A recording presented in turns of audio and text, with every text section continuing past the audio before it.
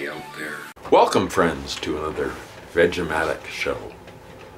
Vegematic is a concept. I'm not Vegematic. People call me Veg all the time, but my name is Chris, so just so you know. Anyway, another week in paradise. Fucking freezing cold, snow, shoveling. Trying to avoid images of Herr Drumpf everywhere I go or references, because sometimes I just, you know, you gotta light up a big one and fucking forget about all this shit. It's called maintaining one's sanity. Let's see. Oh yeah. Before I go any further, I'd like to say thank you to Nuts for Art. Lonnie, thank you for subscribing. I subbed back, and Shane Chubbs, thank you, Shane. R. John Everman, R. John Everman, thank you. Thank you for, if you've subscribed and I didn't mention your name, I'm very sorry. I will probably get around to it, or maybe not, because as I approach my 60th birthday, 45 years of, shall we say, less than pristine living has left me somewhat forgetful sometimes. But I'm doing better than 95% of people my age, because I'm not an idiot. I mean, that puts me in like, you know, the top little bit, because no, I shouldn't put down people my age, because I'm my age and I don't like it when people put me down. But let's just say it's a cultural thing. It's the divide between, and there are plenty of people my age that are pretty cool people still. I know a lot of them, and they're nice people. Wonderful people who fought all their lives to try and make things better. And then there are the yuppie scum that buy up these huge McMansion chipboard palaces. So is history written in stone, or can we actually change things? I like to think that there's some sort of force in the universe that when everything is against the goodness, the basic goodness that's inside humanity, and it's in there just as surely as the evil is in there.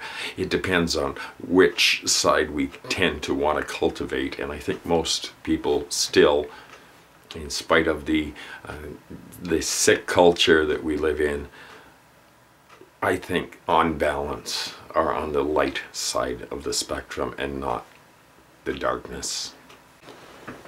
I'd like to thank very much both Glenn Woodford and Thomas Ackerman, Thomas Ackerman, a truly gifted artist who lives not far from me, and one of these days we're going to get together. He's having well, here's some of his paintings, and I'll let you listen to some Thomas Ackerman.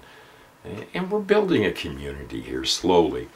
It takes time, as I've realized, but generally we're building something here, and there's some very talented people. And thank you for giving me permission to use your clips. I will not abuse anybody's clips that they send me. I will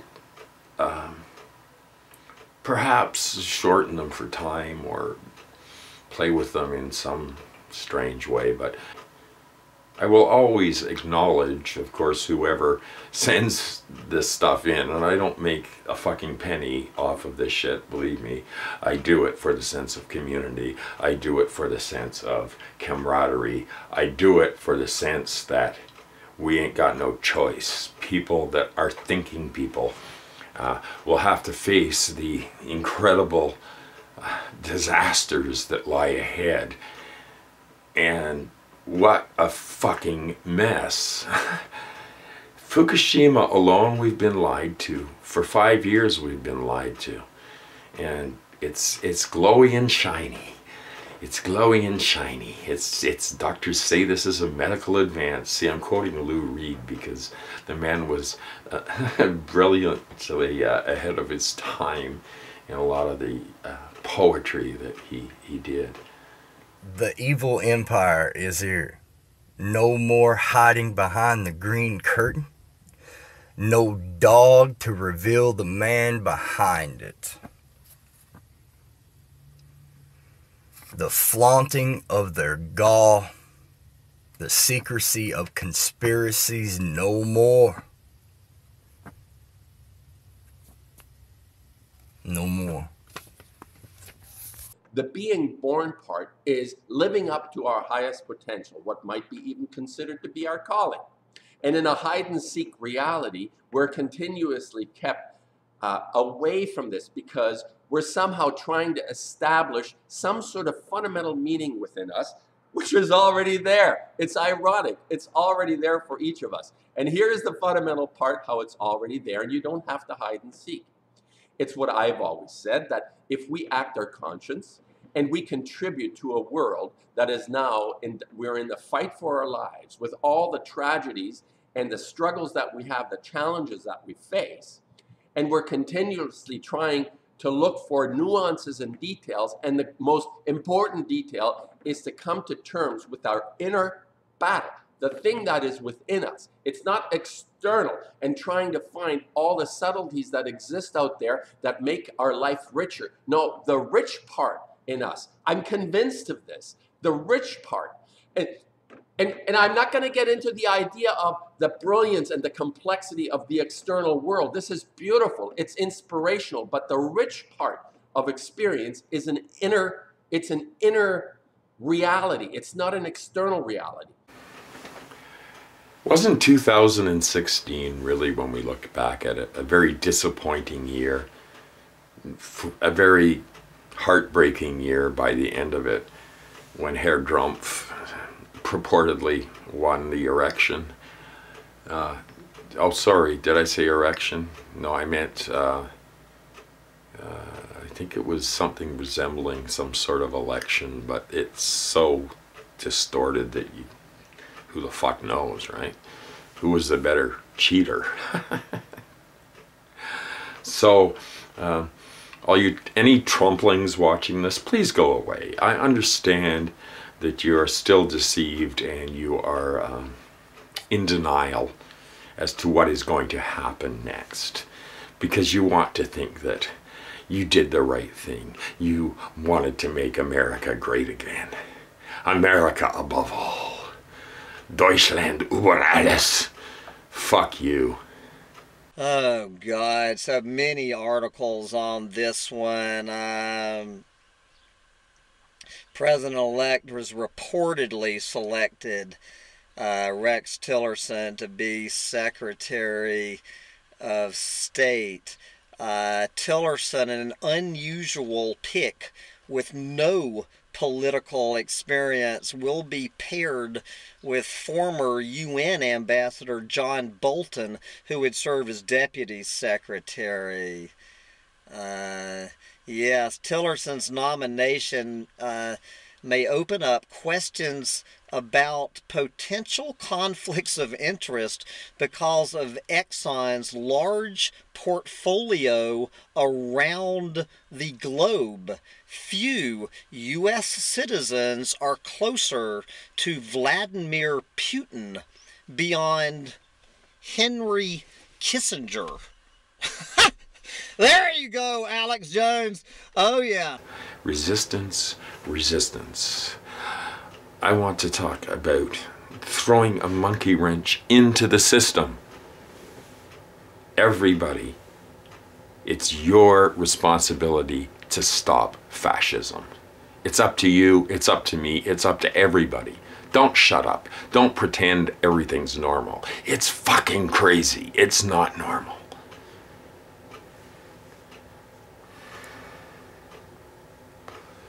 I withdraw my consent from considering the criminal power elite normal.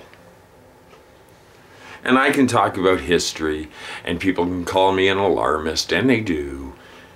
But what's coming is so horrendous that none of you Trumplings are prepared for it.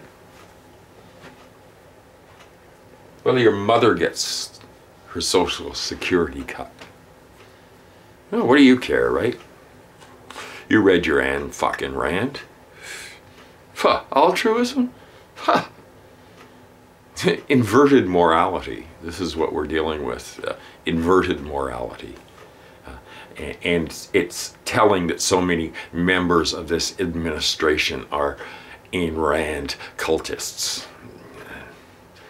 Paul Ryan is a disgusting excuse for a human being. So is Rick Perry. Disgusting. Absolutely. It's a nest of fucking vipers. And why am I putting this out here? Why am I, you expose yourself to Trumpling's wrath. I don't fucking care. I'm old. What do I got to lose?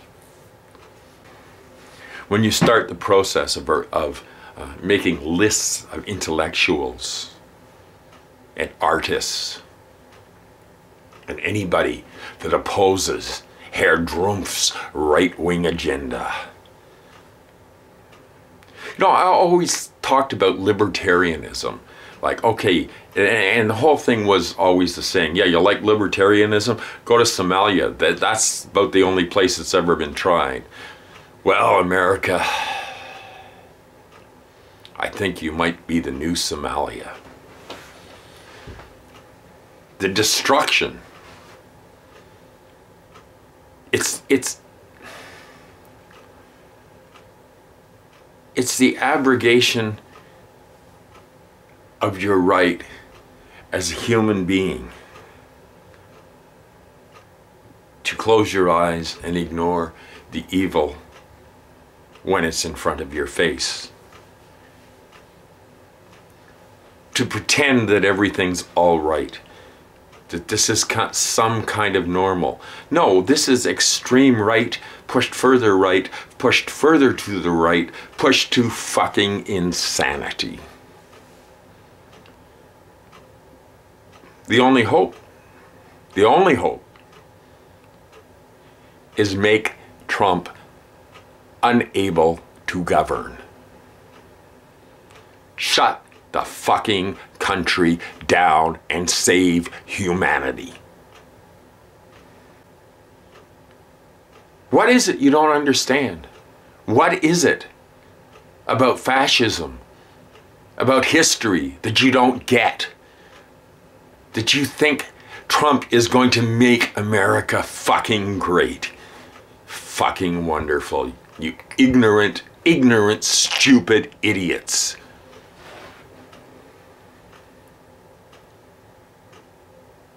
Shut the whole damn country down. Indigenous people showed us how with Standing Rock.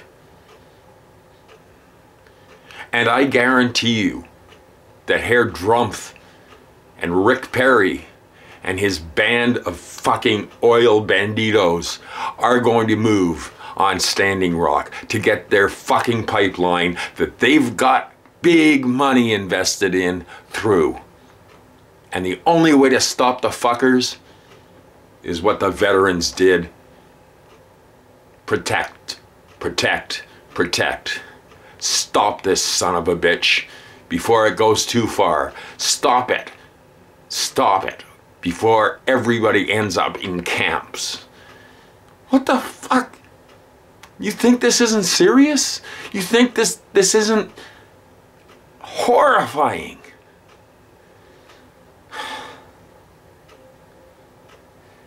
Anyway,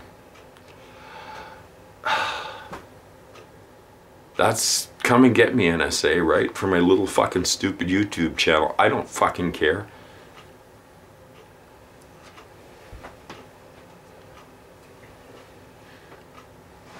How do you stop this right-wing hatred? How do you stop intolerance? Numbers. Because I truly believe that the American people are basically decent human beings. I know this. I know that they are good, decent human beings. And they've been pushed too fucking far. Because the distractibility, let's face it, it's the wealthiest nation in history. And there's a myriad of distractions available, more so than anywhere else in the world. Anything you want, you got it right here in the USA, like the song says. But America's citizens are some of the most depressed and miserable on the face of the fucking earth. And you have all these toys, these goodies, they're totally empty. They mean fuck all. And inside your heart, you know it, and you see that you have all this, acquired all this junk. And I'm guilty of it. I'm not exempting myself from this.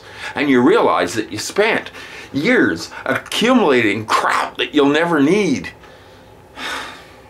Stop it. Stop it.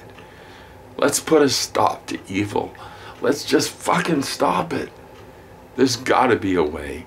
There's gotta be a way to change minds out there. To kill this hatred and xenophobia. To destroy it. To start talking to each other again. Instead of arguing and spamming each other in the comment section. I can't deal with it. And there's people that love to argue in the comments and say, yeah, this, that, the other thing, and fucking, I'm not going to change anybody's minds that doesn't think the way I do. There's no fucking way I can do that. If you're a jerk that supports Trump and thinks that's wonderful, yeah, I feel the same way about you as I do a Hillary supporter. You're both, I've got pox on both your houses. That being said, I think that Trump is definitely no, I don't know, they're both, evil is evil, I don't know. You can't make a deal with evil. That's what, the lesser of two evils is such an insane idea. Anyway, for what it's worth, this is the Vegematic Show, closing off for another week. Stay sane, stay warm, stay safe. Let's try and dig our way out of this shit. Be well, everyone.